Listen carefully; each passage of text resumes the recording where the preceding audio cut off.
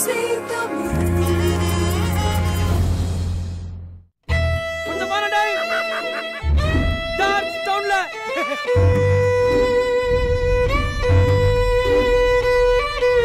கார்த்தி அவர்கள் பற்றி சொல்லுங்கள். கார்த்திக் சார் வந்து அலோவ் பண்ணார் எல்லாருமே, நீங்களும் வாங்க, நீங்களும் நடிங்க, நானும் நடிக்கிறேன். அது வந்து ஒரு ஆர்டிஸ்ட் ஒரு சூப்பரான விஷயம்.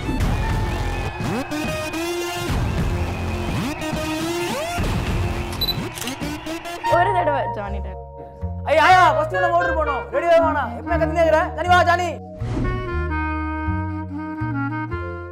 வணக்கம், இது IBC தமிழ், உலக தமிழருக்கோர் உறவு பாலம். இன்னைக்கு நம்ம செல்ஃபி டைம் நிகழ்ச்சியில் நம்ம பார்க்க போகிற செலிபிரிட்டி யார் அப்படின்னு பார்த்தீங்கன்னா, இந்த ஒரு படம் வந்து இந்த படத்தில் இருந்த ஆக்டர்ஸ்க்கும் சரி, டெக்னீஷியன்ஸ்க்கும் சரி, எல்லாருக்குமே வந்து ஒரு பிரேக், ஒரு லைஃப் சேஞ்சிங் படமாக இருந்த ஒரு படம் எஸ் மெட்ராஸ். ஸோ அந்த படத்தில் வந்து நிறைய பேர் வந்து நம்மளை பயங்கரமாக இம்ப்ரெஸ் பண்ணிட்டாங்க. அதில் இவர் வந்து சான்ஸே இல்லை, வேறு லெவலில் வந்து எல்லோரும் இம்ப்ரெஸ் பண்ணிட்டாரு. இப்போ வரைக்கும் இவர் வந்து மெட்ராஸ் ஜானி அப்படின்னா எல்லோரும் அவர் தானே அப்படின்னு பேசுகிற அளவுக்கு பயங்கரமான ஒரு ஃபேன் பேஸ் இவர் வந்து இந்த படத்து மூலமாக க்ரியேட் பண்ணியிருக்காரு. ஸோ எஸ், இன்னைக்கு நம்ம கூட மெட்ராஸ் ஜானி என்கிற ஹரிதா இருக்காங்க. வணக்கம். ஸோ ஃபர்ஸ்ட் குவெஸ்டின் அப்படின்னு பார்த்தீங்கன்னா, நாங்கள் நிறைய கேள்விப்பட்டிருக்கோம் உங்களுக்கு ஃபர்ஸ்ட் சான்ஸ் கிடைக்கிறதுக்கு வந்து ஒரு பெரிய ஒரு கதையே இருக்குது அப்படின்ற மாதிரி கேள்விப்பட்டிருக்கோம். அது எங்களோட நேயர்களுக்கும் நீங்கள் பகிர்ந்து கொள்ளணும். பெரிய கதைனா அதான் அட்டகதி என்னோட ஃபர்ஸ்ட் மூவி. நான் அதுக்கு முன்னாடி மைமிங்னு ஒரு ஆர்ட் ஃபார்ம் பண்ணிட்டு இருந்தேன். என்னோட ஜூனியர்ஸ் பசங்களாம் நடிக்க போயிருந்தாங்க. நான் அவங்கள பார்க்க போகும்போது ரஞ்சித் சார்கிட்ட மீட்டப் பண்ணி கோபினான்னு ஒரு மூலிமா அப்படியே வந்து அட்டகதி படம் ப்ளே பண்ணேன். அந்த படத்தில் வந்து சும்மா ஒரு நாள் 2 நாள்லாம் ஷூட் கூப்பிட்டாங்க. ஸோ நான் சும்மா எனக்கு தெரியாது ஷூட்டிங்லாம் எப்படி இருக்குன்னு, எனக்கு அனுபவமே கிடையாது. ஸோ ஒரு 2 நாள் போகும்போது ரஞ்சித் சார் இம்ப்ரெஸ் ஆகிட்டு நீ வான்னு சொல்லிட்டு டே பை டே வந்து அட்டகதியில் ட்ராவல் ஆனேன். கடைசியில் அப்புறம் மெட்ராஸ்க்கு இந்த மாதிரி ஒரு ஒர்க் இருக்குது, நீ பண்ணி நல்லா இருக்கும்னாரு. அண்ட் அதுக்கப்புறம் இட்ஸ் ரெஸ்ட் இஸ் ஹிஸ்ட்ரின்ற மாதிரி மெட்ராஸில் உங்கள் கேரக்டர் வந்து ஜானியால தான் ஃபேமஸே நான். ஆமாம், இப்போ கூட உங்களை மக்கள்லாம் ஜானி அப்படின்னா ஜானி சொன்னால் தான் ரெகக்னைஸ் பண்ணுறாங்க. ஹரின்னு சொன்னால் எனக்கு யாருமே கண்டுக்க மாட்டாங்க, ஜானின்னு சொன்னால் தான் தெரியும் எல்லாருமே. கண்டிப்பாக. அண்ட் அஃப்கோர்ஸ் ரஞ்சித் சார் பற்றி நீங்களே சொன்னீங்க, 3 படங்கள் தொடர்ந்து அவர் கூட நீங்கள் ஒர்க் பண்ணீங்க இல்லையா? ஸோ அவருக்கும் உங்களுக்கும் அஃப்கோர்ஸ் ஒரு நல்ல ஒரு ரிலேஷன்ஷிப். கண்டிப்பாக. அவரை பற்றியும் அந்த படங்கள் பற்றியும் சொல்லுங்கள். ரஞ்சித் சார் வந்து பொதுவாக வந்து இந்த ஆர்ட் ஃபார்மில் யார் கரெக்டாக கஷ்டப்பட்டு சினிமாவில் நடிக்கணும்னு வராங்களோ அவங்களுக்கு தான் வந்து சான்ஸ் தருவார் கண்டிப்பாகவே. இந்த மாதிரி ஆர்ட் ஃபார்மில் யாரும் ட்ரை பண்ணிட்டு இருந்தாங்களா யாராக இருந்தாலும் சரி, அவங்க நானும் கிடையாது, எனக்கே இந்த மாதிரி தான் தெரியும். நிறைய பேர் நினச்சிட்டு இருக்காங்க ரஞ்சித் சாருக்கும் எனக்கும் வந்து முன்னாடிலேருந்து ஒரு ரிலேஷன்ஷிப் இருக்குது அப்படிலாம். எங்கள் படம் மூலியமாக தான் தெரியும். சார் வந்து பயங்கர சப்போர்ட்டிவாக இருப்பார், சொல்லி தருவார், நிறைய விஷயம் கற்றுக்கலாம். ஸோ அந்த மாதிரி தான் மெட்ராஸ், கபாலி, அட்டகத்தி 3 ஒர்க் பண்ணது. ஓகே. அண்ட் ரஞ்சித் அவர்கள் பார்த்தீங்கன்னா அவருமே வந்து ஒரு இந்த பிற்படுத்தப்பட்ட சமூகத்திலேருந்து வர ஒருத்தர். அண்ட் அவர் அதை நிறைய தடவை சொல்லவும் செஞ்சுருக்காரு. இதை பேஸ் பண்ணி தான் நான் என் படங்கள் இருக்குன்ற மாதிரியும் அவர் சொல்லியிருக்காரு.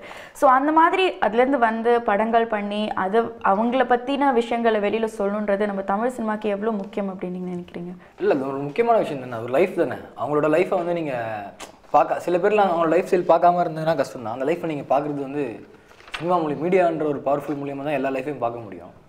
ஸோ ஒரே ஒருத்தவங்க லைஃப் மட்டும் பார்க்காம எல்லா லைஃப்பும் பார்க்கணுன்றது தான் அவரோட விஷயம். ஓகே. ஸோ இந்த மாதிரியும் இதுதான் சொசைட்டி எல்லாமே தெரிஞ்சுக்கணும் அப்படிங்கிறது தேவை அப்படின்னு நீங்கள் சொல்லுங்கள். அதான் உண்மை, தான் தேவை கண்டிப்பாக. அண்ட் ஒரு செலிப்ரிட்டியாக இப்போ வந்து நம்ம ஒரு பொசிஷனுக்கு வந்ததுக்கப்புறம் நம்மளை வந்து நம்ம என்ன சொன்னாலும் மக்கள் ஏற்றுக்கிறாங்கன்ற ஒரு சினாரியோ இருக்கு இல்லையா நம்ம ஊரில்? ஸோ அந்த மாதிரி இருக்கும்போது இதை பற்றி பேசுறது எவ்வளோ இம்பார்ட்டன்ட் நீங்கள் நினைக்கிறீங்க?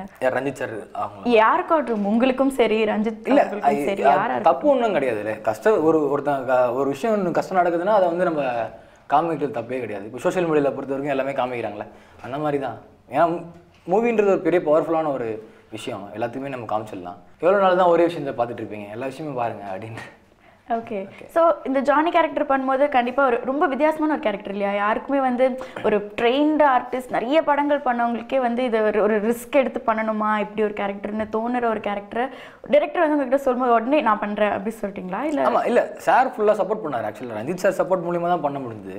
ஏன்னா அவர் எடுத்தோடனே நான் ஒரு பெரிய ஆர்டிஸ்ட்லாம் அவருக்கும் வந்து அப்படிலாம் பார்க்க மாட்டார். நானும் அவ்வளோ பெரிய ஆர்டிஸ்ட்லாம் ஒன்றும் ஆகலை, இப்போ தான் கற்றுட்ருக்கேன் எல்லாமே. ஸோ வந்து அப்படி ஒர்க் பண்ணும்போது தான் சாரோட ஹெல்ப்பும் என்னோட ஹெல்ப்பும். சார் நான் ரியலாக போய் ஜானி மாதிரி போன ஆட்கள்லாம் போய் பார்த்தேன், அவங்களோட வீடியோ ஃபுட்டேஜ்லாம் பார்த்தேன்.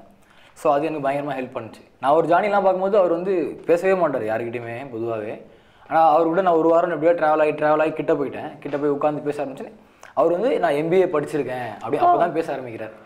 இந்த ஜானி கேரக்டர் மாதிரி இருக்க ஒருத்தர் வந்து MBA படிச்சிருக்கேன் அப்படின்னு சொல்லிட்டு அவர் கதையை அது ஒரு 5 நாள் என்கிட்ட பேசவே இல்லை. அவர் யாருக்கிட்டையுமே பேச மாட்டார். யாருன்னா வந்தாலும் எழுந்து போயிடுவார், ஒரு மாதிரி சவுண்ட் மட்டும் விட்டு துரத்துவார், போங்க கிளம்புங்கன்னு.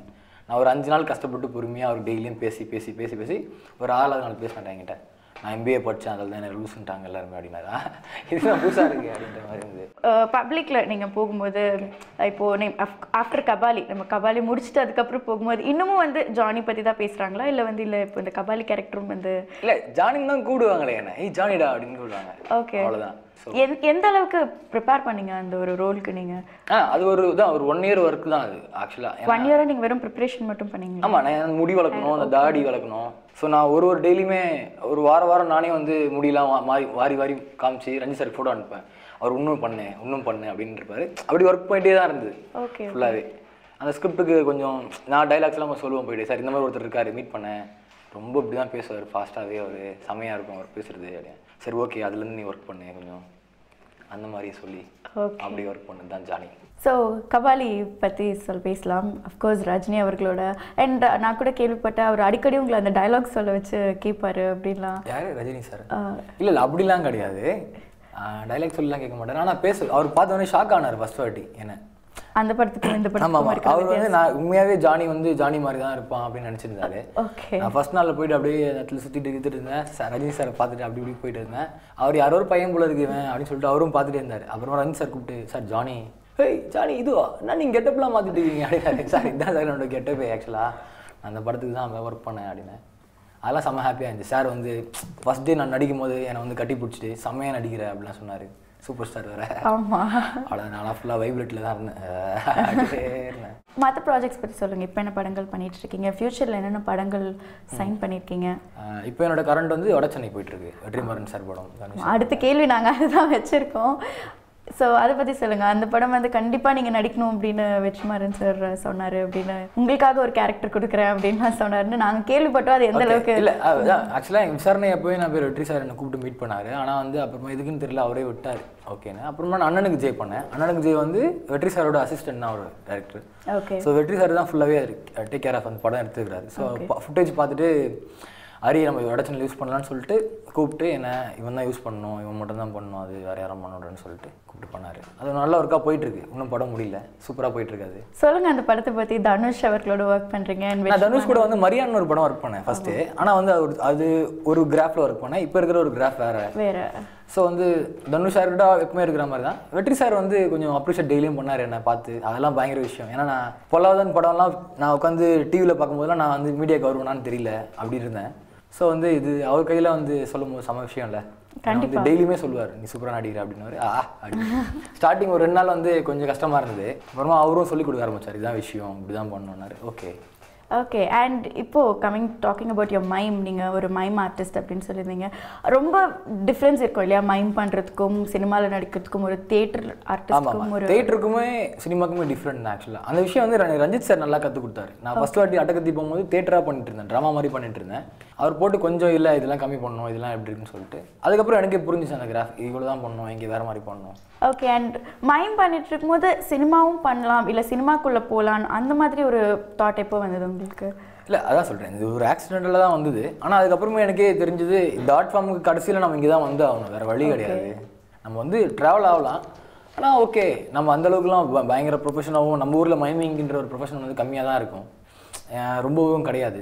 மாடர்ன் தேட்டர்ஸ்க்கும் இதுவும் பிரித்து வச்சுருக்காங்களே. ஓகே. ஸோ இந்த மைமிங்க்கு வந்து கொஞ்சம் கஷ்டம் தான் நம்ம இங்கே சர்வே பண்ணுறது. நம்ம நார்த் போனால் ஓரளவுக்கு பண்ணலாம், இல்லைனா வேறு கண்ட்ரி தான் போகணும். ஸோ நம்ம இங்கேயே முடியும். ஸோ பேசிக்காக மைம்னா என்ன அப்படிங்கிறது? ஓமை நாடகம்.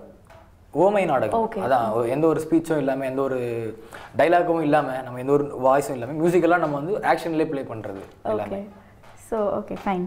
அண்ட் மைம்காக ஏதாவது அவார்ட்ஸ் வாங்கியிருக்கீங்களா? நான் காலேஜ் படிக்கும்போது நேஷனல்ஸ் போயிருக்கேன். அங்கே பண்ணும்போது நேஷனல் மைம் கான்டெஸ்ட்ல ஃபுல்லாகவே கலந்துருக்கோம். அப்புறம் சென்னையிலலாம் நாங்கள் தொடர்ந்து ஒரு பெஸ்ட்டான ஒரு டீமாக இருந்தோம். என்னோட பீரியடில் வந்து எல்லா காலேஜ்லையுமே நாங்கள் தான் ஃபஸ்ட் அடிப்போம், எல்லா பெரிய பெரிய ஈவெண்ட்டும் நாங்கள் தான் ஃபஸ்ட் அடிப்போம். நாங்கள் போனாலே வந்து ஓகே இவங்க தான் வந்துட்டானுங்க அப்படின்ற ஒரு லெவலில் இருந்தோம். அண்ட் இப்போ எங்கள் மக்களுக்காக எனக்கு தெரியும் உங்களுக்கு வந்து இந்த டைலாகை பேசி போர் அடிச்சிருக்கோம், பட் ஸ்டில் இன்டர்நேஷ்னல் ஆடியன்ஸ்க்காக நீங்கள் இந்த டைலாகை பேசியே ஆகணும். ஒரு தடவை ஜானி தானே கத்தி அது பேசணும்ல, ஐயா ஃபர்ஸ்ட் ஒன்று மோட்டர் பண்ணும் அப்படின்ற மாதிரி எடுத்து அப்படி பிரீத் பண்ணாதான் ஜானியே வருவார். அதுக்காக தான் டைம் எடுத்துக்கிட்டு ஒரு நிமிஷம் எனக்கே பக்குன்னு அது அப்படிதான் இருக்கும். ஐயா ஃபர்ஸ்ட் ஒன்று மோட்டர் பண்ணும் ரெடியாக வேணாம் எப்பவுமே கத்தினே இருக்கிறேன் ஜானி வா ஜானி நம்ம இப்போ எனக்கே வரல அந்த டோனு. ஏன்னா அது பயங்கர பவராக இருந்தேன் அப்போ. அப்போ நீங்க அதுலயே இருந்திருப்பீங்க இல்லையா? இப்போ நீங்க வேற கேரக்டருக்கு மாறியா? ஷூட்டிங் ஸ்பாட்ல வந்து ஆடியன்ஸ் எனக்கு இருப்பாங்க. நைட் 2 மணி ஆனாலும் அந்த ஏரியா ஆட்கள் இருப்பாங்க. எனக்கு அதான் பயங்கர ஹாப்பியா இருக்கும். தியேட்டர்ல அதுதான் நம்மளுக்கு வேணும். ஒரு கலைஞர் பண்ண உடனே டெய்லியும் உட்கார்ந்து நிப்பாங்க, எனக்காக கிளாப் பண்ணுவாங்க. கார்த்திக் சார்லாம் பயங்கர ஹாப்பியா இருப்பாரு. ஏய் என்ன இந்த பையனுக்கு இங்கே கிளாப் பண்றாங்க அப்படின்னு. அண்ட் கார்த்தி அவர்கள் பத்தி சொல்லுங்க. சார் வந்து பயங்கர சப்போர்ட். கார்த்திக் சார் வந்து அவர் இல்லைன்னா எங்களெல்லாம் வந்து காமிச்சிருக்க முடியாது. ஏன்னா அவர் வந்து அலோவ் பண்ணார் எல்லாருமே. நீங்களும் வாங்க, நீங்களும் நடிங்க, நானும் நடிக்கிறேன். அது வந்து ஒரு ஆர்டிஸ்ட் ஒரு சூப்பரான விஷயம். அது ஒரு பெரிய விஷயம் இல்லையா? ஒரு பெரிய ஸ்டார் வந்து ஒரு படத்துல நடிக்கும் போது எல்லாருக்குமே, ஏன்னா அந்த படத்துல இருந்த எல்லா கேரக்டர்ஸுமே இப்போ வந்து அந்த படம் தான் ஒரு பெரிய. ஓகே. அண்ட் இப்போ ரஞ்சித் அவர்கள் பார்த்தீங்கன்னா அவருக்குன்னு ஒரு டீம் வச்சு, அவருக்குன்னு ஒரு டீம் அவருன்னு கிரியேட் பண்ணிட்டு அவங்களோட தான் வந்து எல்லா படங்களும் ட்ராவல் ஆகிட்டு இருக்காரு. ஒரு ஃப்ரெண்ட்ஷிப் பேஸ்டாக இருக்கட்டும். ஸோ உங்களுக்கு அந்த மாதிரி ஃப்ரெண்ட்ஸ், சினிமா இண்டஸ்ட்ரிக்குள்ளே இருக்கிற ஃப்ரெண்ட்ஸ் யாராவது இருக்காங்களா? ரொம்ப க்ளோஸாக பெஸ்ட் ஃப்ரெண்ட்ஸ் எனக்கு டக்குன்னு இவங்க தான்ப்பா அந்த மாதிரி ஃப்ரெண்ட்ஸ்னு எல்லாமே. இப்போ கலையரசன் ஃப்ரெண்ட்ஸ் எனக்கு. நான் வந்து ஜாலியாக பேசுவேன் கலை. ஏன்னா எங்கள் டீம் ஆயிடுச்சு. லிங்கேஷ் இருக்காரு, நம்ம தினேஷ்னா அட்டக்கு தினேஷ்னா வந்து ஒரு நல்ல ஒரு பிரதர் அப்படி இருக்க மாதிரி ஒரு ரிலேஷன் இருக்கும். ரஞ்சித் சார் சொல்லவே தேவையில்லை, எங்களை எல்லாருமே பார்த்துப்பாரு க்ளீனாக. ப்ளஸ் வெற்றி சார் டீமில் நிறைய பேர் ஃப்ரெண்ட்ஸாக இருக்காங்க. எனக்கு நிறைய பேர் ஃப்ரெண்ட்ஸாக இருக்காங்க. வெற்றி சாரும் நல்லா ஜாலியாக பேசுவார். அவர்கிட்ட க்ளோஸாக தான் கிட்ட போயிட்டிங்கன்னா அவர் செம்மையாக ஜாலியாக பேசுவார், சொல்லி தருவார். அவரும் சூப்பராக இருப்பார். ப்ளஸ் நான் ஒர்க் பண்ண எல்லா டேரக்டர்ஸுமே நான் ஃப்ரெண்ட்லியாக தான் இருப்பேன். அவங்களும் எங்கிட்ட ஃப்ரெண்ட்லியாக தான் இருப்பாங்க. குழந்தை வேலுப்பன் சார் சரி, யாக்கி டேரக்டர் அவர், ராஜ்குமார் எல்லாமே ஃப்ரெண்ட்லியாக இருப்பாங்க. நானும் ஃப்ரெண்ட்லியாக இருப்பேன். ஓகே. ஸோ இப்போ லைக் எடுத்த உடனே நீங்கள் வந்து ரமேஷ் ப்ரோ, அப்புறமா எனக்கு இந்த சுதுகம் ரமேஷ் ப்ரோ. ஓகே. அவர் ரமேஷ் திலக். ஆமாம், ரமேஷ் திலக் ப்ரோ வந்து எனக்கு கொஞ்சம் பயங்கரமாக ரொம்ப க்ளோஸ்னா இப்போ ஜாலியாகவே எங்கள் 2 பேருமே ஒரே மாதிரி தான் இருக்கும் அப்படின்ற மாதிரி சொல்கிறாங்களா? நம்மளா ஏதாவது சொல்லிக்க வேண்டியதான். ஓகே. அண்ட் இப்போ எடுத்த உடனே ஒரு கேரக்டர் வந்து நீங்கள் ரொம்ப வித்தியாசமான கேரக்டர் பண்ணீங்க. அகெயின் வித்தியாசமான கேரக்டர்ஸ் பண்ணிட்டுருக்கீங்க. இருந்தாலும் எனக்கு வந்து பர்சனலாக இந்த கேரக்டர் நான் நல்லா பண்ணுவேன், எனக்கு இப்படி ஒரு சான்ஸ் கிடச்சா நான் நல்லா பண்ணுவேன், அப்படி ஏதாவது ஒரு ஆசை இருக்கா உங்கள் மைண்டில்? நான் இது பண்ணால் நல்லாயிருக்கும் அப்படின்னு. ஓகே. இல்லை பர்சனலாக அப்படின்னு கிடையாது. ஆனால் எந்த கேரக்டர் கொடுத்தாலும் ஒரு ஒர்க்காக கொடுத்தா நல்லாயிருக்கும் அப்படின்ற ஒரு ஆசைப்பட்டுறது ஒரு விஷயம். சேலஞ்சிங்காக இப்போ நார்மலாக ஒரு ஒர்க்கு ஒரு சின்ன ஒரு ரோலாக இருந்தால் கூட முன்னாடியே சொல்லிவிட்டு அதுக்கான ஒர்க் இருக்குல்ல, நீ அதை ப்ரிப்பேர் பண்ணிட்டு வானா ஓகே. ஸ்பாட்டில் கூப்பிட்டு பண்ணோன்னா அது கொஞ்சம் கஷ்டம் தான். அந்த அளவுக்கு தெரியாத ஒரு விஷயத்தை நம்ம வந்து போலியே தான் பண்ண முடியும்.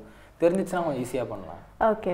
அண்ட் நீங்கள் இந்த ஒர்க் பண்ணணும் அப்படின்னு சொல்லும்போது டார்லிங் 2ல் கூட நீங்கள் கொஞ்சம் வித்தியாசமாத்திக்கு பேசுகிற மாதிரி ஒரு கேரக்டர் பண்ணீங்களா? ஸோ அதை பற்றி சொல்லுங்கள். அது இந்த மாதிரி தான் எக்ஸ்பெக்ட் பண்ணுறீங்களா நீங்கள் கொஞ்சம் ரிஹர்ஸ் பண்ணி ப்ரிப்பேர்? அது ஆனால் டார்லிங் 2க்கும் ரிஹர்ஸ் பண்ணவே இல்லை. ஆக்சுவலாக அது வேறு ஒருத்தங்களோட கேரக்டர் பண்ண வேண்டிய ஒரு கேரக்டர். ஸோ கலை லீட் பண்ணுறான்னு என்னை கூப்பிட்டா, நீ வந்து சப்போர்ட்டாக இருக்கும்னு சொல்லிட்டு சரி நானும் போனேன். போகும்போது நான் கேட்டேன், இல்லை அந்த கேரக்டருக்கு எனக்கு சம்மந்தமே கிடையாதுடா, எப்படிடா நான் பண்ணுறது, இல்லை ஒர்க் அவுட் ஆகும் அப்படின்னா. ஆக்சுவலாக நான் டேரக்டர் போய் கேட்டேன், ஏன்னா ஒர்க்காக கொடுங்க சார் நான் பண்ணுறேன். ஏன்னா அந்த மெட்ராஸ் பண்ண ஒரு சூடு இருக்குல்ல, அதில் எதனா பண்ணிடணும் அப்படின்ற ஒரு விஷயம் இருந்தது. அவள் பண்ணும்போது அந்த டேரக்டர்கிட்ட வந்து பேசும்போது வந்து திக்குவார். ஸோ சதீஷ் அவரும் நல்ல ஃப்ரெண்ட் தான் எனக்கு. அவர் நான் கேட்டேன், இந்த வேணா ஒரு சொல்லுங்கள் சார், நானே பண்ணுறேன், ட்ரை பண்ணுறேன் அந்த கேரக்டர் நான் பண்ணேன். இல்லை நீங்கள் பண்ணுங்கன்னாரு. அவர் வந்து ஆக்ஷன் அப்படின்னாரு. நான் ஓகே அப்படின்னு சொல்லிட்டு நான் அப்படியே அதுலேருந்து போனது தான் பார்த்து இன்ஸ்பிரேஷன் எடுத்து அப்படியே போய் தான் பாலாஜின்ற ஒரு கேரக்டர் திக்கி பேசுகிற மாதிரி ஒரு கேரக்டர் வரும். அதில் ஃபேமிலி பற்றி சொல்லுங்கள். ஏன்னா நீங்கள் சொல்லும்போது படித்து முடிச்சுட்டு ஐயோ வேலைக்கெலாம் போகக்கூடாது அப்படின்னு சொல்லிட்டு மைம் ஸ்டுடியோ வச்சுட்டேன் அப்படின்னு சொன்னீங்க. ஸோ அப்போ எப்படி சப்போர்ட் பண்ணாங்களா, இல்லை எதுக்கு இதெல்லாம் பண்ணுற தேவையில்லாமல்? பேரண்ட்ஸ் எங்கள் வீட்டு ஃபேமிலி வந்து ஒரு மிடில் கிளாஸ் ஃபேமிலி தான். அப்பா வந்து ரயில்வே இதில் வந்து உள்ள ஒர்க் பண்ணுறாரு, ஒர்க் ஷாப்பில் ஒர்க் பண்ணுறாரு.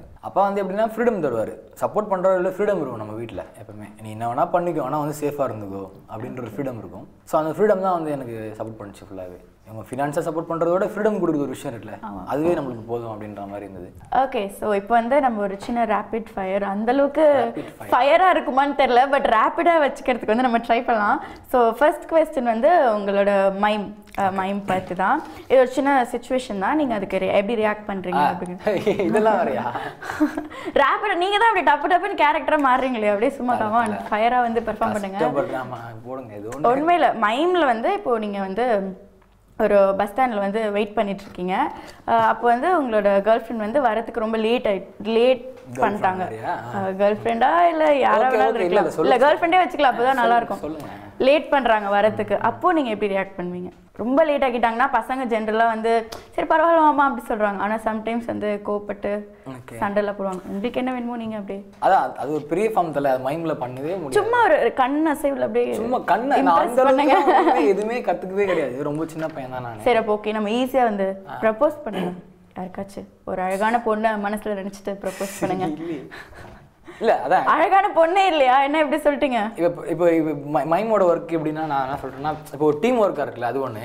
இப்போ நான் இங்கே இருக்கிறேன், இப்படி நிற்கிறேன், இதெல்லாம் ஒரு மைம் ஒர்க்காக பண்ணலாம். இதெல்லாம் இருக்குல்ல, ப்ரொபோஸ் பண்ணுறேன்னா ஒரு பூ எடுக்கிறேன், பாக்கெட்லேருந்து எடுத்து மோந்துடுறேன், நல்லா இல்லை, இந்த புக் திரும்பி எடுக்கிறேன், நல்லா இருக்குது, அந்த மாதிரியான ஒரு ரியாக்ஷன் தான் இது. ஆனால் சினிமாவாக இப்போ பண்ணல, இதை பெருசாக பண்ணுவாங்க, அப்படி போட்டு அப்படின்னு ஆடி கொடுக்குறது. More of body language. ஆமா, டோட்டலாவே ஒரு நீங்க ஒரு ப்ளே பண்ணாதான் நல்லா இருக்கும். நீங்க வெறும் இந்த ரியாக்ட் மட்டும் பண்ணீங்கன்னா சப்போர்ட் பண்ணாது. Okay, nice.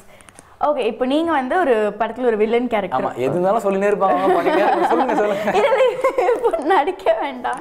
நீங்க வந்து ஒரு வில்லன் கேரக்டர் கொடுத்துருவாங்க, பயங்கர கொடூரமான ஒரு வில்லன். 3 ஹீரோயின் வந்து நீங்க கடத்தலாம் அப்படின்னு சொல்றாங்க. யாரை கடத்துவீங்க? ஒரு ஹீரோவா கொடுத்து கடத்த ஹீரோவா கொடுத்தா நம்ம கடத்துற வில்லன் ஹீரோ தூக்கி போடுவாரு. வில்லன் கஷ்டமாச்சு. இல்ல, பொதுவாக எனக்கு வந்து ட்ரிஷாவோட பயங்கர ஃபேன் நானே. அப்போ சின்ன வயசுலேருந்து அது வந்து அப்படியே அந்த கண்ணாடி பக்கத்தில் அவங்க ஃபோட்டோ விட்டுறது, அந்த மாதிரி காலையில் குட் மார்னிங் அப்படி பார்க்குறது. த்ரிஷா அப்படியே ஐயோ பயங்கரம்டா, யாருன்னா ஒரு பொண்ணு பார்த்தா இது த்ரிஷா மாதிரி இருக்கா அப்படின்னு நானே குச்சிக்குது. அப்புறம் ரீசெண்ட் டேஸில் நான் மரியன் ஒர்க் பண்ணும்போது எனக்கு வந்து பார்வதி எனக்கு ரொம்ப பிடிக்கும், ரொம்ப பிடிச்சிச்சு. ரொம்ப பயங்கரமான ஒரு ஆர்டிஸ்ட்டு, ஒரு சென்சிபிளான ஒரு ஆளாக இருக்காங்க, ரொம்ப பிடிக்கும் எனக்கு. நான் அடிக்கடி எல்லா டேரக்டரும் சொல்லுவேன், தெரிஞ்ச ஃப்ரெண்ட்ஸுக்கிட்டலாம், ஏய் பார்வதி மேன் அவங்கள போடுங்களா, ஏன்னா அவர் நல்லாயிருக்கும், அவங்க கூட செமையாக ஒர்க் பண்ணுறதுக்கு சூப்பரான ஒரு விஷயம். 3வது இப்போ யார் கேட்குறீங்க அப்படின்னா, எனக்கு இப்போ 3வது ஹீரோயின் ரித்விகா எனக்கு பிடிக்கும். எங்கள் ரித்விகா. ஆமாம், எங்கள் டீம் ரித்விகா. எங்கள் டீம் அந்த அவங்க வந்து செமையான ஒரு பர்ஃபார்மிங் வைஸ் எனக்கு பிடிக்கும் அவங்கள ரொம்பவே. ஓகே, அண்ட் கானா பாட்டு பாட மாட்டேன்னு சொல்லிட்டார் அவர் நம்மளுக்கு. அதனால அண்ட் ஆல்ரெடி நீங்கள் பேசிட்டீங்க, ஜானி டைலாக் பேசிட்டீங்க, சூப்பர் போங்க. நீங்கள் ரேபிட் ஃபயர் வந்து நம்ம கேட்கறதுக்கு முன்னாடியே ஒரு ஃபயர் மாதிரி எல்லாமே பெர்ஃபார்ம் பண்ணிட்டாரு. ஸோ இப்போ சின்ன குவிக் சாய்ஸ். ஓகே, 2 பேர் சொல்லுவேன், நீங்கள் யார் உங்களோட ஃபேவரட்டாக இருக்கலாம், இல்லை இவர் எனக்கு ரொம்ப பிடிக்கும், இவர் மேலே எனக்கு ஜாஸ்தி மரியாதை இருக்குது, எது வேணாலும் இருக்கலாம், நீங்கள் சூஸ் பண்ணுறது தான். ஸோ வெற்றிமாறன் ஒரு ரஞ்சித் சார் தான். ரஞ்சித் சார் தான் வந்து ஃபுல்லாகவே எப்பவுமே நான் சொல்லுவேன். ஆனால் நான் வெற்றி சார்கிட்டையும் நான் வந்து நல்லா கற்றுக்கிட்டேன் ஃபுல்லாகவே. ஏன்னா ரஞ்சித் சார் வந்து எனக்கு சினிமா இல்லாமல் சில விஷயங்கள் வந்து எனக்கு வந்து லைஃப்பில் வந்து சொல்லுவார். அவர் கூட இருந்தாலே ஒரு ஜாலியாக இருக்கும். ஒரு பயங்கர லவ்வபுளான ஒரு ஆள். அவர் யாரையுமே ஹர்ட் பண்ணக்கூடாதுன்னு நினைப்பார். நீ சும்மா அப்படி பசங்க கூட ஜாலியாக அடிச்சு விளாட்னாலே ஏன்டா அடிச்சு விளாட்றீங்க அப்படின்னுவார். கோவப்பட மாட்டார் ரொம்பவே. ஒரு சூப்பராக கைட் பண்ணுவார், பயங்கரமாக ரொம்ப பிடிக்கும் அவரை சென்சிபிளாக. வெற்றிமாறன் சார் வந்து ஒரு ஆசை தானே. இப்போ ரஞ்சித் சார் வந்து எங்கள் கூட பார்த்து ஒரு பயங்கர க்ளோஸாக இருக்குது. வெற்றிமாறன் சார்லாம் வெற்றிமாறன் சார் தெரியுமா அப்படின்னு பார்த்துட்டு அவர் நம்மக்கிட்ட பேசும்போது ஒரு எக்ஸைட்மெண்ட் இருக்கும்ல, பயங்கரமாக இருக்கும். அதே மாதிரி சொல்லிக் கொடுவார். அவரும் வந்து சார் இது மாதிரி தெரியல சார், நான் கேட்டோடனே வடச்சனில் எனக்கு முக்கால்வாசி டெய்லியுமே அவர் வந்து டைலாக் எப்படி தான் பேசணும் அப்படின்னு நடிச்சு காட்டுவார். நான் அப்படியே அவர் பார்ப்பேன், அப்படியே நடிக்கிறீங்களே சார், என்ன பார்க்குற அப்படின்னா போடா அப்படின்னாரு. ஸோ அந்த மாதிரி விஷயங்கள்லாம் இவர்கிட்ட இருக்கும் சார்கிட்ட. வெற்றி சார் நான் அவ்வளோ பழகம் கிடையாது, ஆனால் வெற்றி சார் அப்படின்ற ஒரு விஷயத்தில் நான் இருந்தேன், அவரும் ஹெல்ப் பண்ணார். ஓகே, அண்ட் இந்த கேள்வி வந்து எப்படின்னு பார்த்தீங்கன்னா, நம்ம ஒரே குடும்பத்தில் இருக்கிற 2 பேர் தான் வந்து கேட்க போகிறோம். அண்ட் பட் நீங்களும் வந்து 2 பேர் கூட நடிச்சிருக்கீங்க. ஸோ அஃப்கோர்ஸ் ரஜினி, தனுஷ் யார் தலை? நான் வந்து ஒரு தனுஷாரோட டயாட் ஃபேன், பயங்கர டயாட் ஃபேன். அப்பாடா, எனக்கு ஒரு கம்பெனி சேர்த்துட்டாங்க. நானும் தனுஷோட பயங்கரமான டயாட் ஃபேன், பயங்கரமான ஒரு ஃபேனு. ஆனால் அவரோட நான் ஒர்க் பண்ணும்போது எனக்கு சில விஷயங்கள்லாம் எனக்கு கேன் தெரில. எனக்கு அது ஒரு மாதிரி ஆயிடுச்சு. நான் ஃபேனாக பயங்கர ஃபேன், ஆனால் இவரை நான் பார்க்கும்போது எனக்கு இல்லை. ஆனால் நான் தலைவர் வந்து 2மே திம்சம் பண்ணிட்டார் அவர். அண்ட் அது சூப்பர் ஸ்டார் கூட பக்கத்தில் போகிறதே நம்ம பல பேருக்கு வந்து அது ஒரு கனவு. அவர் வெயிட் பயங்கரமான வெயிட். அவர் வந்து செம்மையான ஒரு வைப்ரேஷன் சார்கிட்ட, ரஜினி சார்கிட்ட. நம்ம அவரோட நிழலை பார்த்தாலே அந்த கிராஃபை நம்ம கை தட்டுவோம், விசில் அடிப்போம். அந்த மாதிரியான ஒரு ஸ்ட்ரக்சரில் இருப்பார் அவர். நல்லா பேசுவார். என்னெல்லாம் எப்போ வந்தீங்க அப்படி, என்ன போய் எப்போ வந்தீங்களா அப்படிலாம் இருக்கும், பயங்கரமாக இருக்கும். Nice. And Dinesh, Attakathi Dinesh and Kalaiyarasu. நீங்கள் இந்த மாதிரியே பேசி ஏதோ இவங்களாம் யாருன்னு தெரியாது. 2 பேருமே வந்து தினேஷ்னா வந்து ஒரு நல்ல பிரதர் எனக்கு, கலை வந்து ஒரு நல்ல ஃப்ரெண்ட் எனக்கு. யாரோ ஒருத்தர் சொல்லுங்க, யார் பிடிக்கும்னா என்னி இதுவாக இருக்கலாம். இதுக்காக தான் நான் சொல்கிறேன், இல்லை பிடிக்கலாம், இல்லை இவருக்கு மேலே எனக்கு மரியாதை இருக்குது, இவர்கிட்ட நிறைய கற்றுக்கிட்ட எந்த ரீசன் வேணாலும் இருக்கலாம். ஆனால் யாரோ ஒருத்தர் சொல்லுங்க. இல்லை ஒருத்தர் சொல்கிறீங்க, சரி ஒரு 3 ஆப்ஷன் கொடுத்துட்டு ஒரு 2 பேர் சொல்கிறேன். நீங்கள் சொல்கிறது கஷ்டப்படணுன்றதுக்காக தானே நாங்கள் கேட்குறோம், சொல்லுங்கள். அதுதான் நானும் கஷ்டப்பட்டு தானே சொல்கிறேன். ஸோ கடைசியாக நந்திதா அண்ட் ரித்விகா. ரித்திகா தான் இதுக்கு வந்து பதில் ஒன்று தான். ஏன்னா நந்திதா வந்து நான் வந்து அவங்ககிட்ட ஒரு ஹாய் கூட சொன்னது கிடையாது. ஏன்னா அவங்களுக்கு என்ன தெரியாது, எனக்கும் அவங்களுக்கு தெரியாது. ரித்திகா வந்து ஒர்க் பண்ணுவோம் அந்த மாதிரி. ஆமாம், எங்கள் டீம் ஒரு சப்போர்ட்டாக இருக்கும். குட் ஆர்டிஸ்ட், ரொம்ப பிடிக்கும். எல்லாமே அப்படி சொன்னோடனே பண்ணிவிடுவாங்க. கபாலிலையும் சரி மெட்ராஸ்லேயும் சரி நாங்கள் எல்லாருமே பார்த்து எல்லாம் ஜானின்னு வாங்க. நானே பார்த்து அப்படி பார்க்குறேன்னா ரித்திகா பார்ப்பேன். ரித்திகா ஸோ கடைசியாக வந்து ஃபினிஷ் பண்ணுறதுக்காக ஒரு சமூக பிரச்சனை பற்றிலாம் உங்ககிட்ட கேட்கல. அவ்வளோ பெரிய கேள்வி நானும் கேட்க மாட்டேன். இருந்தாலும் இப்போது நம்ம தமிழ்நாட்டில் வந்து அரசியல் பிரச்சனைகள் ஏகப்பட்ட விஷயங்கள் நடந்துகிட்ருக்க ஒரு பெரிய இதெல்லாம் பார்க்கும்போது உங்களுக்கு ஏதாவது எக்ஸ்ப்ரெஸ் பண்ணணும் அப்படின்னு தோணுதா? ஏதாவது சொல்லணும் இதை பற்றி, ஏன் இதெல்லாம் அந்த மாதிரி ஏதாவது சொல்லணும்? ஏன்னா பவர் கிடைச்சா நல்லா இருக்கும் அப்படிதான் தோணும். நல்ல பவரா சரி பவர் கொடுக்குறோம் நாங்கள், ஏதாவது பண்ணுங்கன்னா என்ன பண்ணுவீங்க? என்ன பண்ண சொல்றீங்க? நாட்டு நிலையை பவர் வந்து இந்த மாதிரி பவர்லாம் கிடையாது. ஓகேங்களா, சூப்பர்மேன் பவர், ஹல்க் பவர், அந்த பவர் தான் நாங்களும் கொடுக்குறோம். திடீர்னு யார் தப்பு பண்றாங்களோ அவங்கள அவ்வளோதான். என்ன பண்ணுவீங்க? ஹல்க் என்ன பண்ணுவார், சூப்பர்மேன் என்ன பண்ணுவார்? அடிச்சு நொறுக்கிடுவாரு, அவ்வளோதாங்க. பாரபட்சமே பார்க்கறது இல்லை. சூப்பர் ஜி, இந்த மாதிரி ஆட்கள் தான் நம்ம நாட்டுக்கு தேவை. So thank you so much. இவ்வளோ விஷயங்கள் வந்து எனக்கு தெரியும், வந்து நிறைய விஷயம் நீங்கள் திரும்ப திரும்ப எல்லா இன்டர்வியூலும் பேசினது தான். பட் ஸ்டில் எங்களுக்காகவும் எங்கள் சேனலுக்காகவும் எங்களோட ஆடியன்ஸ்க்காகவும் இவ்வளோ விஷயங்கள் நீங்கள் பேசியிருக்கீங்க. Thank you so much. அண்ட் உங்களுக்காக நாங்கள் ஒரு சின்ன கிஃப்ட் வச்சுருக்கோம். So ஓகேவாண்ணா, ரெடியாண்ணா? Ton. Thank you so much. Okay, நீங்கள் எவ்வளோ அவார்டு வாங்கியிருப்பீங்க, இருந்தாலும் ஐபிசி தமிழ் சார்பாக வந்து நாங்கள் கொடுக்குற ஒரு சின்ன அன்பளிப்பு எங்களோட. Thank you so much. ஏதானாலும் ஒரு அவார்டு தானே. கண்டிப்பாக. அண்ட் அஃப்கோர்ஸ் நம்ம ஷோட பேரே வந்து செல்ஃபி டைம். ஸோ கண்டிப்பாக நம்ம 2 பேரும் ஒரு செல்ஃபி எடுத்துக்கிறோம். கண்டிப்பாக.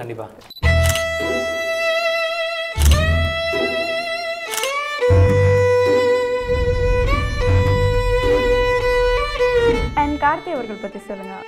கார்த்திக் சார் வந்து அலோவ் பண்ணார் எல்லாருமே, நீங்களும் வாங்க, நீங்களும் நடிங்க, நானும் நடிக்கிறேன். அது வந்து ஒரு ஆர்டிஸ்ட் ஒரு சூப்பரான விஷயம்.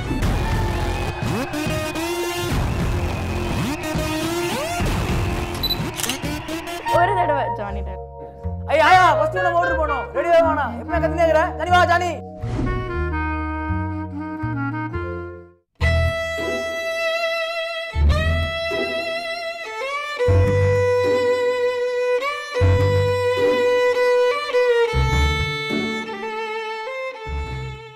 இந்த நிகழ்ச்சியை நீங்கள் பார்க்கணும்னா மறக்காமல் சப்ஸ்கிரைப் பண்ணுங்கள் ஐபிசி தமிழின் யூடியூப் சேனல்.